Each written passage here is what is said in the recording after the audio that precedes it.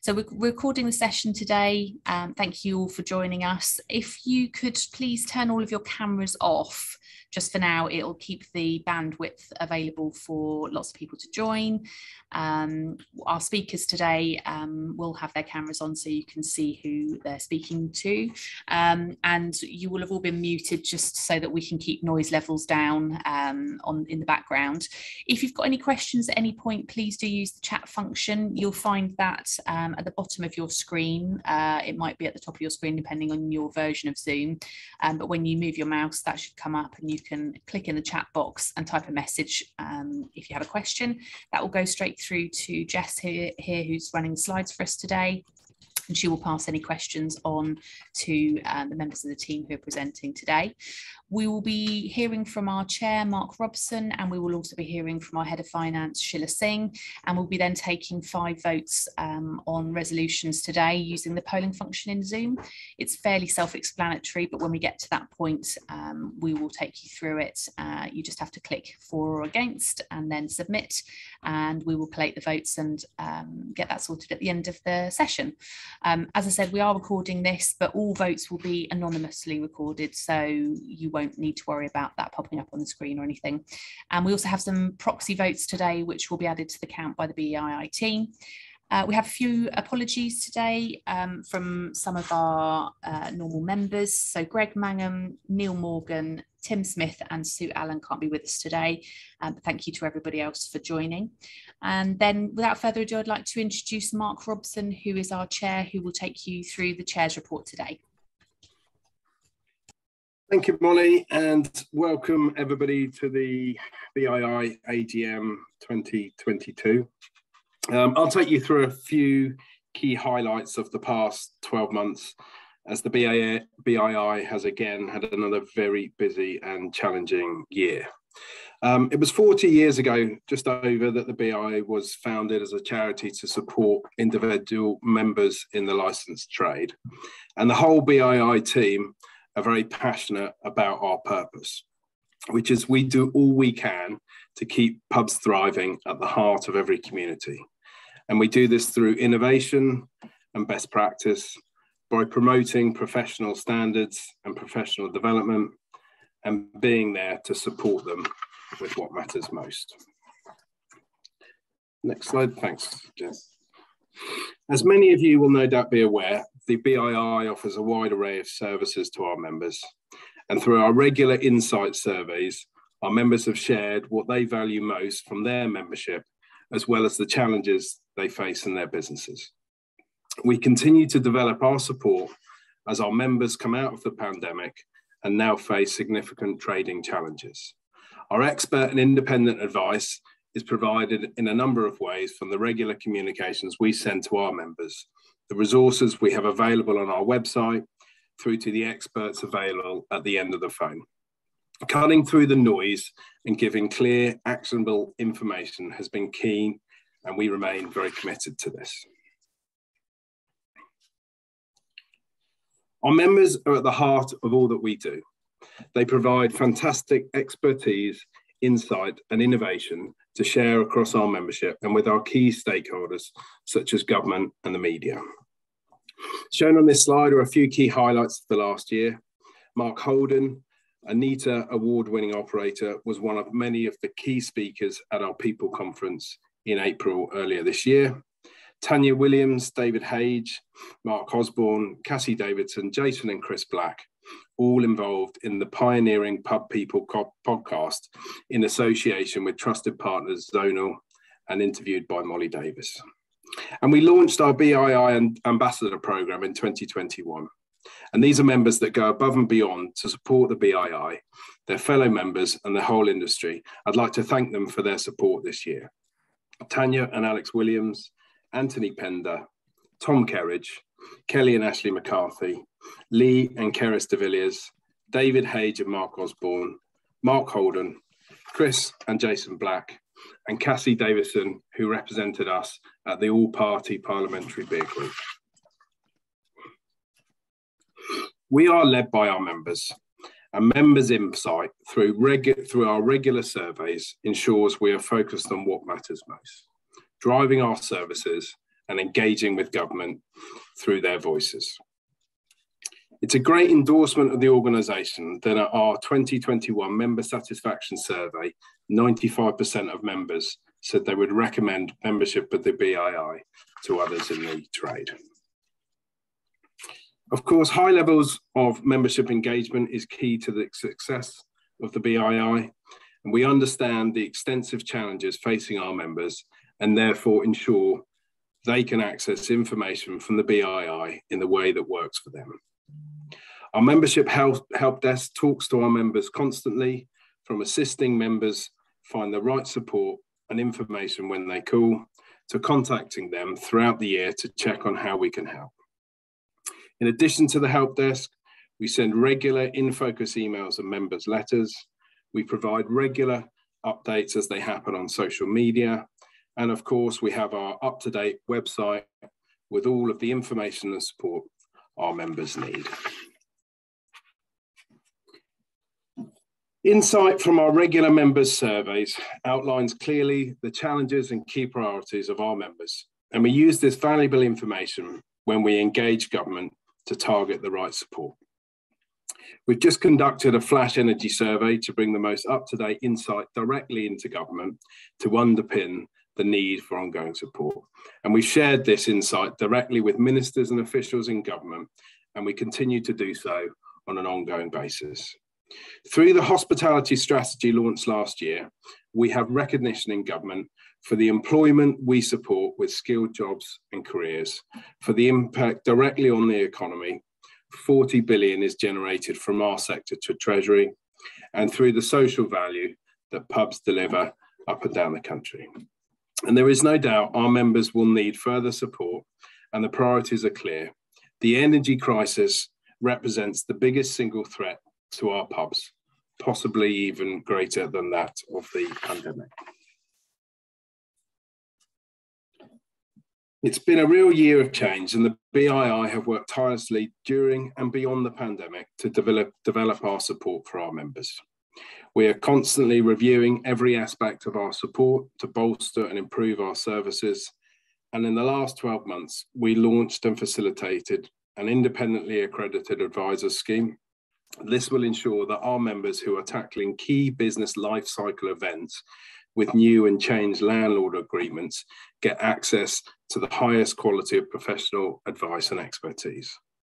We continue to work closely with all the key trade bodies, and in particular with UK Hospitality and the British Beer and Pub Association, to provide an aligned one voice position into government.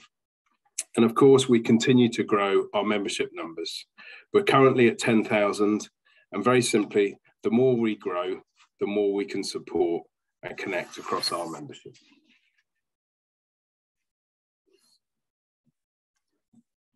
The team have been extra busy in the last 12 months getting our key events programme back on schedule following a year and a half of interruption and postponement due to COVID. We continue to champion best practice and excellence in our sector with our key platforms, the People Conference and National Innovation and Training Awards in the spring, and our summer event showcasing our Licensee of the Year Award finalists and winner in the summer.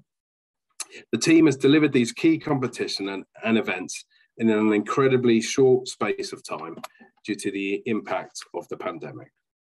The inspiration provided by our finalists and winners, as well as the ever-growing network of fantastic operators, has been key to sharing best practice with our members. Looking ahead, the to-do list for the BII is as packed as normal, and the whole team is focused on developing the value we provide to our members. From developing the customer offer through innovation, ensuring our pubs can attract, develop, and retain great talent, through to reducing costs and waste across the business. We will continue to provide the insight, expertise, and connections to help all of our members. We will continue to regularly engage government through our seat on the Hospitality Sector Council and liaise directly with ministers and officials to seek the ongoing support we will need. Sharing our voices as independent operators is key. recognising the critical importance small businesses play in every community. We will collaborate across the sector to address the collective challenges we are facing, in particular, attracting and retaining great talent with the Hospitality Rising campaign. Lastly, we will continue to create opportunities to share best practice and innovation across our membership. And we're exploring opportunities for new member networks in the coming months to bring our operator members together. Okay, if there are any questions, very happy to take them now, or if they come in over the next sort of 5-10 minutes, then I can always pick them up towards the end of the presentation. So I will hand on to Sheila now, who's going to take us through all of the finances at the BII. Thanks, Mark. Thanks for that recap on 2021. Summary for 2021. 2021 started with the UK in lockdown and with restrictions, which for our members was a further difficult period following the brunt of the pandemic in 2020.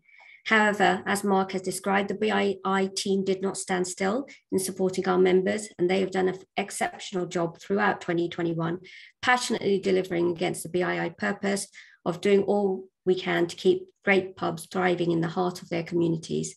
This is through regular communications and calls. It was a special year for the BII as they celebrated 40 years, and this was celebrated at our winter event with over 900 people from the hospitality sector. The 2021 accounts have been impacted by many one-off exceptional moving parts, the biggest being the sale of the warding body to the Skills and Education Group in February, forming a long-term partnership. In March, the BII team moved to a smaller fit-for-purpose office in Fleet, and in May, we had a major upgrade of our website, membership portal, and CRM systems, allowing a fresher and modernized approach. We restructured our teams following the sale of the awarding body, and all cost lines were reviewed and challenged to ensure they were delivering the best benefit at the lowest cost. This has allowed greater investment in our teams to ensure we have the strength and breadth of knowledge to deliver the best possible support to our members. The commercial teams have also been working hard and done an exceptional job increasing our member numbers by over 1,000 during the year, resulting in approximately 10,000 members. Due to the sale of the awarding body in early 2021, our group turnover was down 44%. However, the continuing operations for the year increased turnover by 14%. The overall group profit for the year was £52,000, which included sale proceeds from the awarding body of £294,000. Cash is at a good level and allows us to be in a good position moving forward for investment when and if needed. Looking forward to 2022, our strong, stable financial position allows us to focus on driving value for members through continued support and innovation for new services, especially as we are still recovering from the pandemic, but also through the unprecedented inflationary increases, energy increases, and pressures with staffing issues. The membership website and portal system, which was implemented last year, is helping us provide specific and focused support to our members. Events are back to pre-pandemic levels, which means we will deliver all events during 2022. Our strategy to grow core membership is key, and the commercial team and membership teams continue to look at various opportunities. We have developed a strategic partnership with the Skills and Education Group, where both parties can benefit a great deal from working together in the future. Most recently, we have implemented a new finance system, allowing future streamlining of processes. Costs are constantly being reviewed, and new ways of working are being adopted to help make us be a lean operator. Summary for half two for 2022 and beyond. We continue to grow members. We are financially sustainable for the future with a strong cash position, and we have many avenues being pursued to provide the best support to our members. Thank you. Again, if there are any questions, I can take them now, or if there are any, I'll take them later once we've done the polling. I will hand over to Jill for the polling, Thank you, Jill. Thank you. Right. Right, we're now going to go for the voting. The resolutions that were sent out with in the proxy forms are as stated. Can we have the first resolution? That the report of council and audited accounts for the year ended 31st of December 2021 be and are hereby adopted. This has been proposed by Mark Robson and seconded by Ludwig Halleck. You should have on your screen the poll with the for and against. If you can just click on for or against and submit it.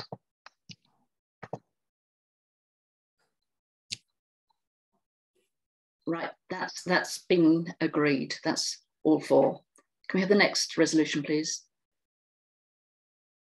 That Sarah Vincent be and are hereby re-elected as auditors to hold office until the conclusion of the next general meeting at which accounts are laid before the members, and that council is authorised to fix their remuneration.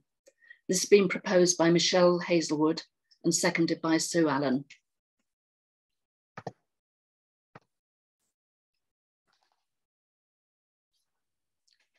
That's been carried. Thank you. Next, that Mark Robson, having been nominated by council, be re-elected as chair of the BII for a period of 3 years. This has been proposed by Tim Smith and seconded by Neil Morgan.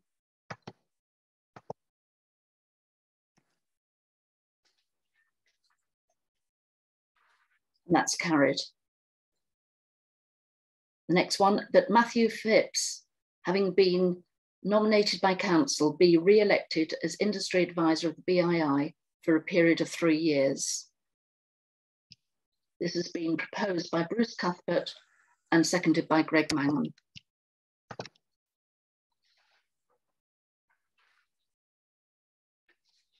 And that's carried.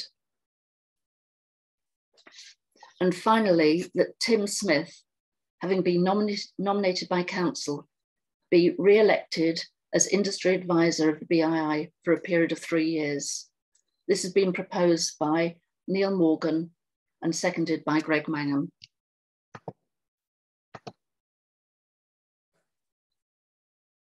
Again, that's been carried.